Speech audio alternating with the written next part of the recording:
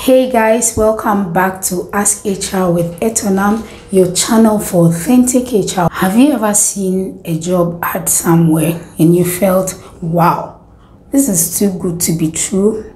Most likely it is. With unemployment rates at an all-time high, scammers are taking advantage of people's desperation and really duping them. Scammers have always been around, but now with technology, they've been empowered to reach more people and also develop more tricks of scamming people. In today's video, I'm going to share with you 4 ways to recognize job scams and how to avoid them. So stay with me because you don't want to be the scam victim. 1. Promises of work from home and online jobs. Now these are bound today on YouTube, on many other social media platforms. Promises work from home. Some of them will say, oh, just take this short survey and then we'll pay you this amount. Some say, okay, you're just transcribing this, or you're just inputting this data for us, you're writing for us. I'm aware of some sites, I'll refrain from mentioning them, that are authentic. But most of these sites are just out there to scam you. Now, scammers need 2 things from you: your money and your personal information. So they are either stealing from you or stealing information from you so that they can pose as you. They all are contributing to your head. So anytime you receive this job alerts about doing something little for ridiculous amounts of money, you are most likely going to be scammed. Do not fall for it. I always say this, that money gravitates towards value.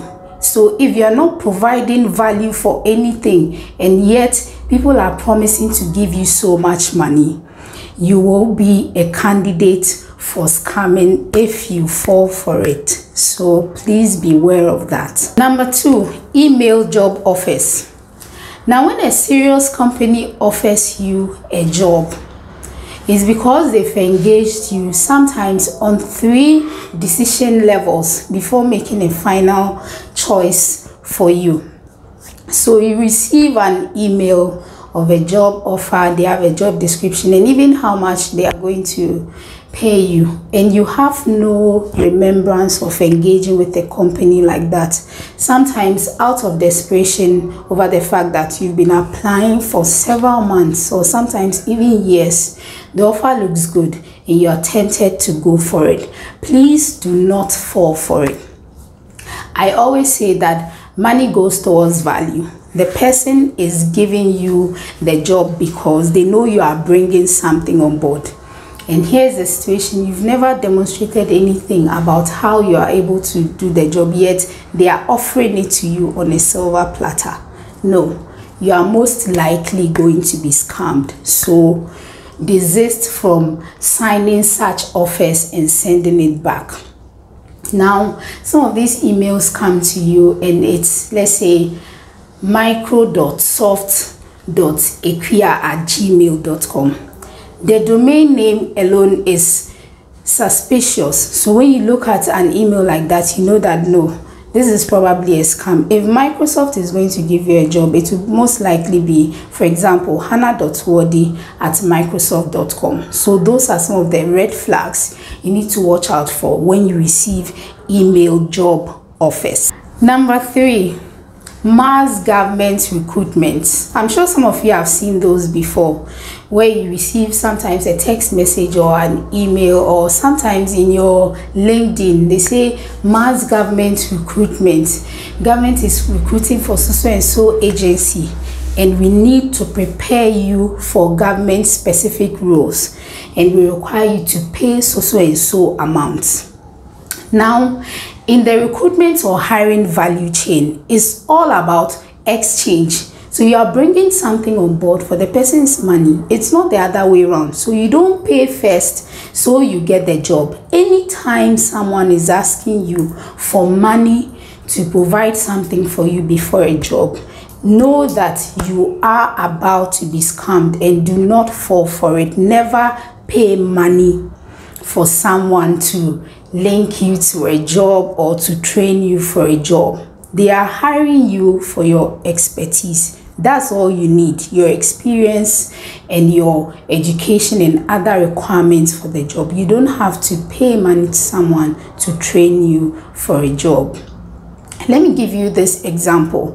So I had a friend who was asked by this agency to sign up for a job. They actually said the job is available, we're just matching you to the organization, but you need to complete this form first. And then he goes ahead to fill it. And they said, now you need to come to our location. And it was a very far place. The person spends almost the same amount of registration in transportation to get there.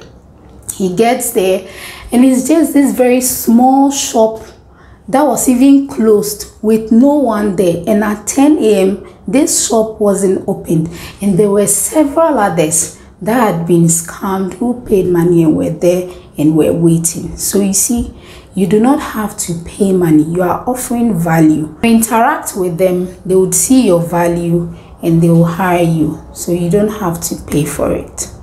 Always see that as a red flag if you have to pay to get a job. 4, verified job sites. If you're a typical job seeker, you probably have Googled, if you're an accountant, accounting jobs in Accra. So there are some job sites that will automatically pop up. Now, because these sites are verified and known, you may be deceived into thinking that then everything they put there must be authentic, but no. Now, how these job sites get their listings is that they are accumulated from other companies' websites who are advertising. Also, these companies come to list on their job boards, okay? So it's likely for other scammers to also create fake jobs, fake accounts, and then come and list it there. So for verified job sites, make sure you research the organization, especially if it's not known. Sometimes when you go and Google or you do your research, you don't even have to do a deep research. You Google the name and then you realize on social media they have multiple accounts, different themes, and there's no coordination between the information they are putting out in all those accounts. Know that this organization or this fake organization is out there to scam me. Look out for these red flags. What kind of emails am I getting? How do the emails look like? What are the domain names? You don't want at gmail.com. You want at the companyname.com. You don't want to be engaging with people who will ask you for personal information like your slate, like your driver's license and other informations, even before you have any discussion about the role in question. You don't want to be engaging with someone who is asking you for money before they give you work to do. So these are some of the things to look out for so that you avoid falling for job scams.